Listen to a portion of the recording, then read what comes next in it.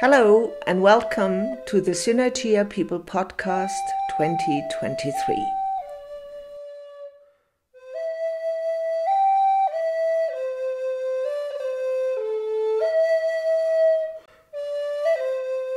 My name is Jacob Aman. I grew up in Seattle, Washington. I was raised to be very much of an outdoors person. My parents took us into the mountains a lot. They were big fans of Rachel Carson, the writer of Silent Spring. We were kind of indoctrinated in being in the outdoors. That was kind of our church. Yeah. What kind of education do you have, Jacob? I was in high school, public school in Washington State, east of Seattle. And right after 9/11, I had been starting meditation and spiritual practice and studying mysticism and religion. After 9/11 happened, I was in advanced U.S. history, and I was simultaneously reading the People's History of the United States. And I realized that I was being taught things that were not very accurate in terms of the genocide that happened to Native peoples here in America and slavery, and there's a lot that was glossed over. So I was really disturbed by that. Around that time, because I was so focused on spiritual practice and developing myself, I, made a compromise with my parents to do independent study and graduate high school independently and work on organic farms. So I started at 16 working on organic farms. And that proved to be a very, I think, great decision because I got embedded into a community of people who were very focused on restoring the land, being a people of place, which is a kind of concept that you'll hear about more out here. There were, maybe 10 organic farms in that area when I started out there. And now I don't know how many there are. There's a lot. There's, 100. There's tons. It's really grown. And the first farm I worked on was called Jubilee Farm, which was started by a Norwegian fisherman who sold his boat and fishing license for a hefty sum and bought really nice land out in this valley and started this farm there with a lot of, and he got really into Rudolf Steiner. So it didn't start out as a biodynamic farm, but it became biodynamic over the years that I was there.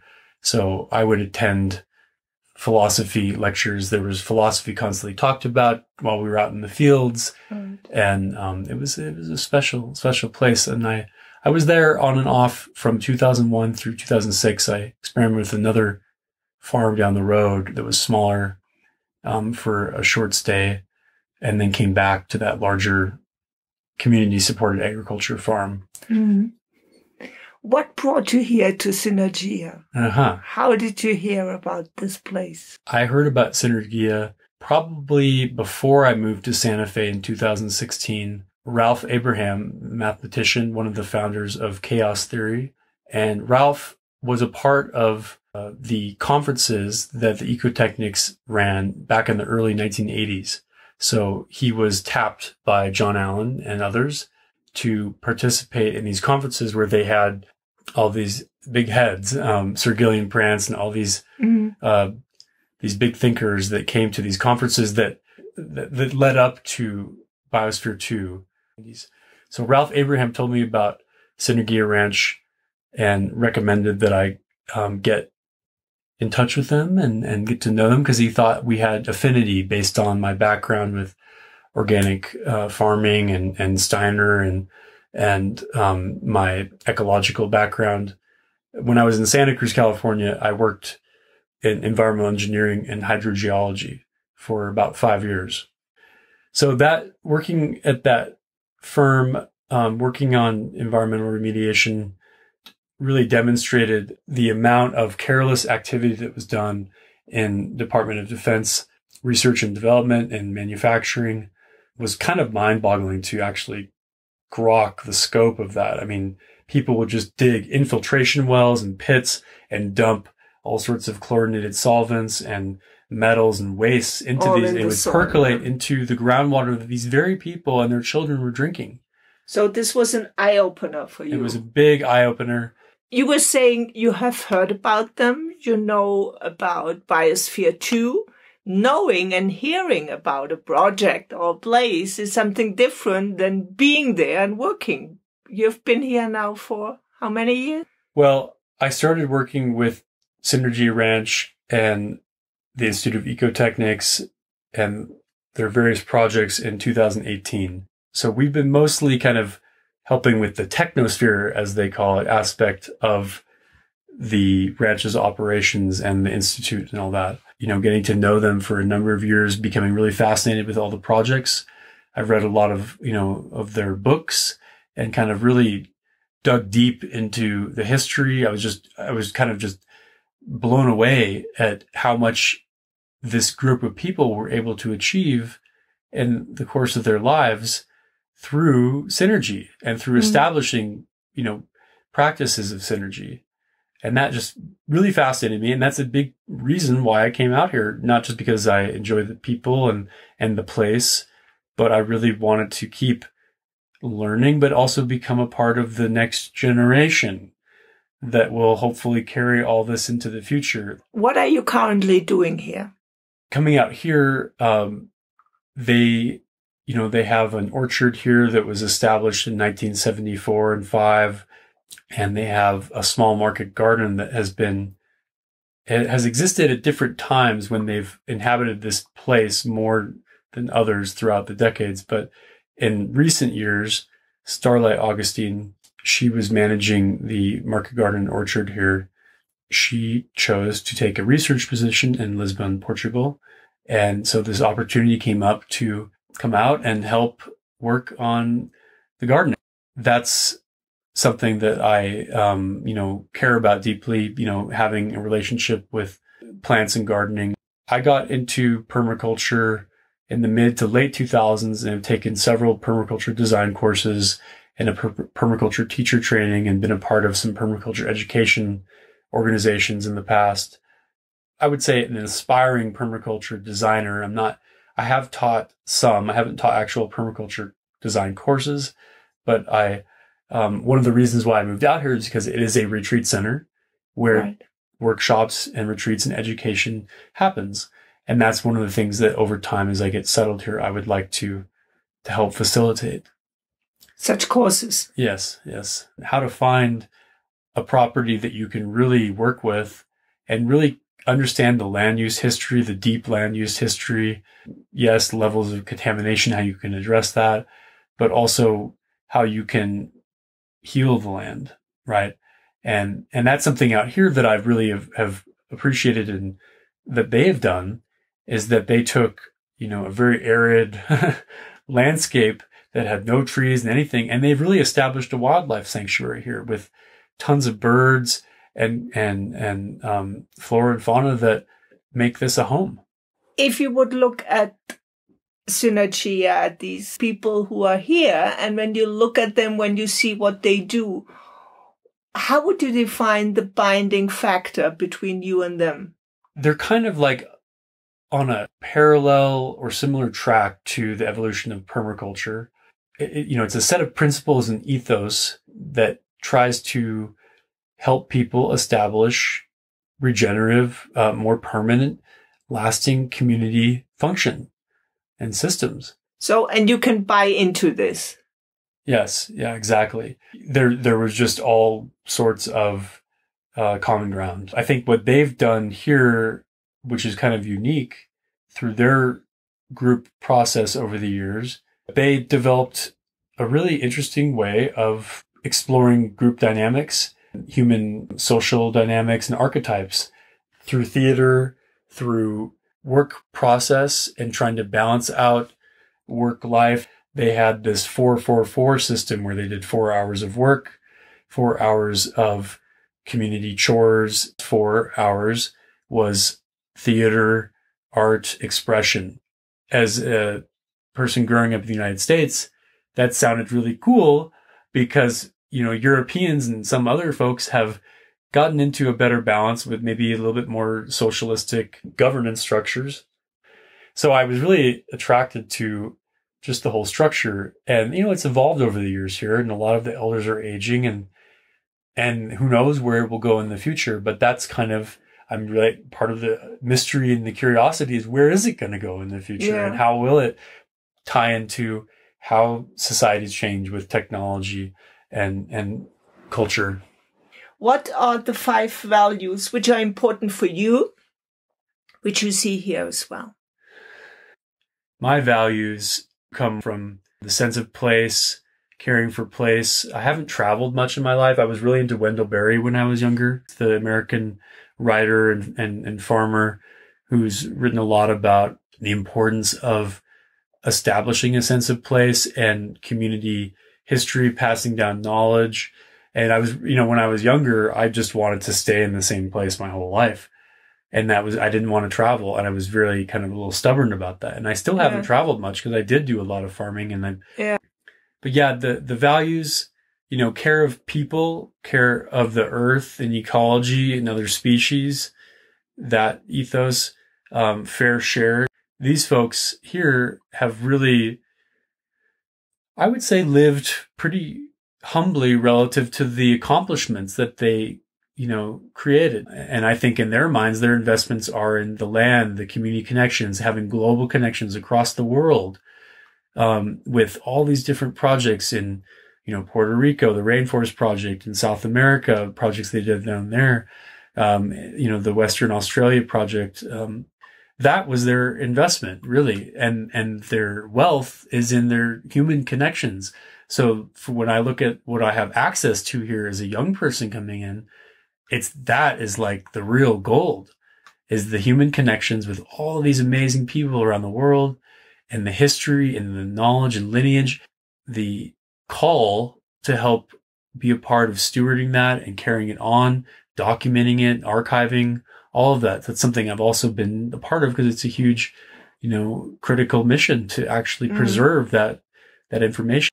You're here now almost 5 years or 5 years? In Santa Fe, yeah. Yeah. So what are your major learnings so far?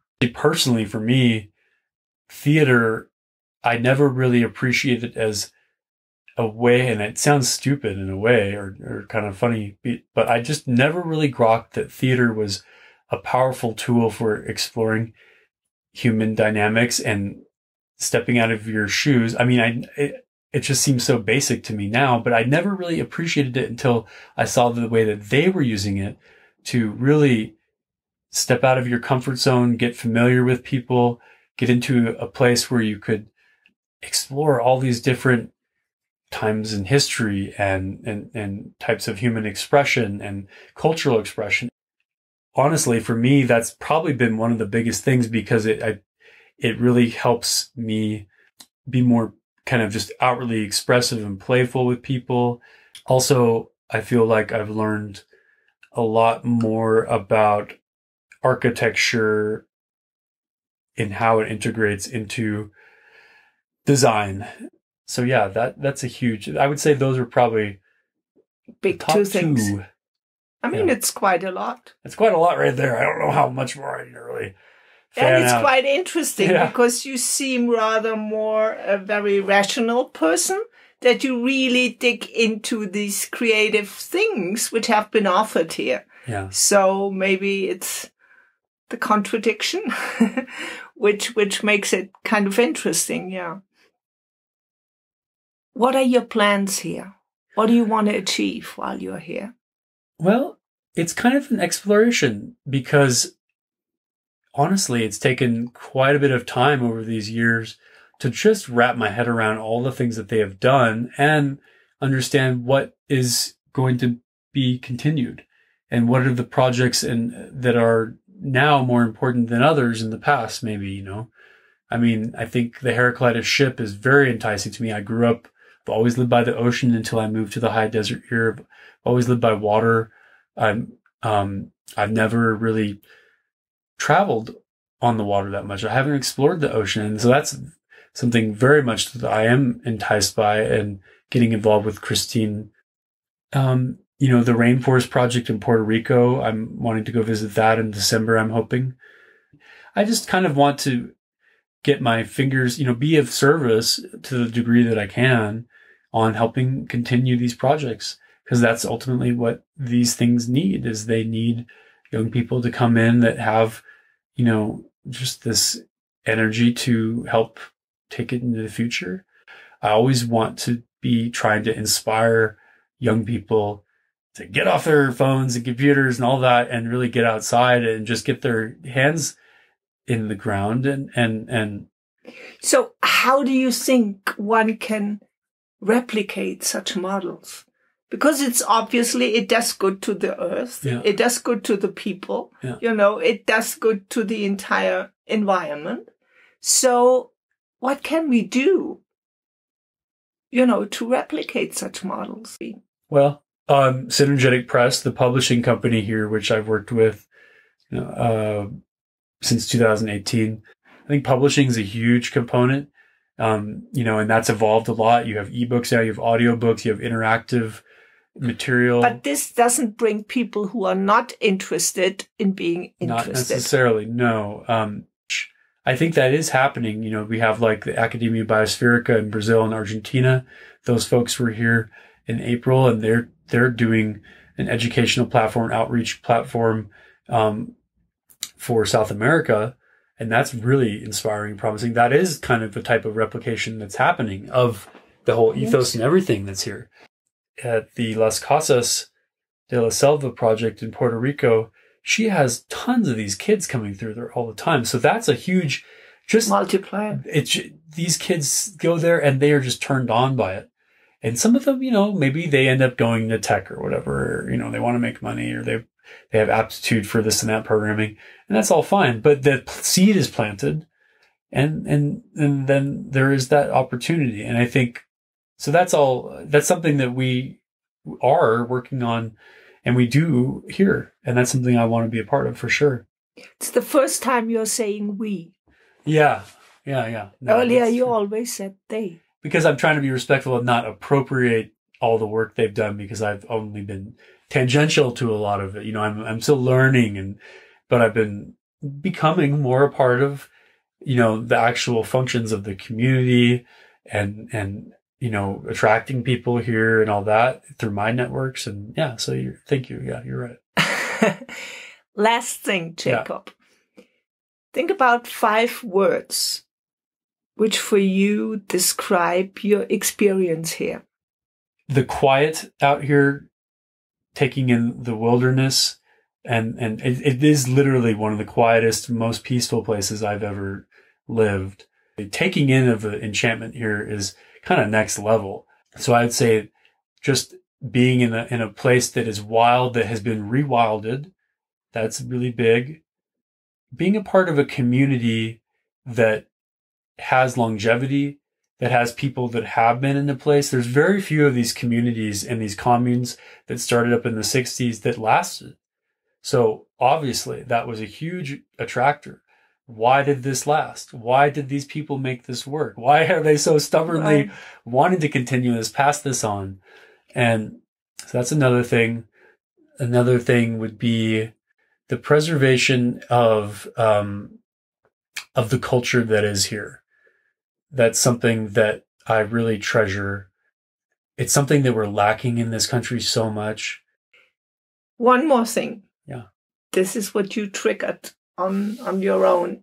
You were saying you were interested in why are they still going? Yeah. What did you find out? Why do you think they are still going? Well, they're very tenacious people.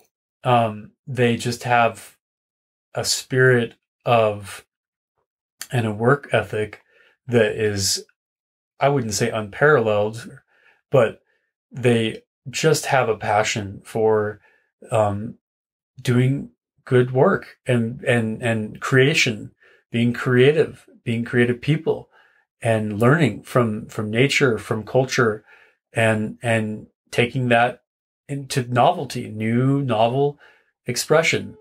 And that is, I think, really what's driven them, from what I can tell. Thanks a lot. Thank you so much.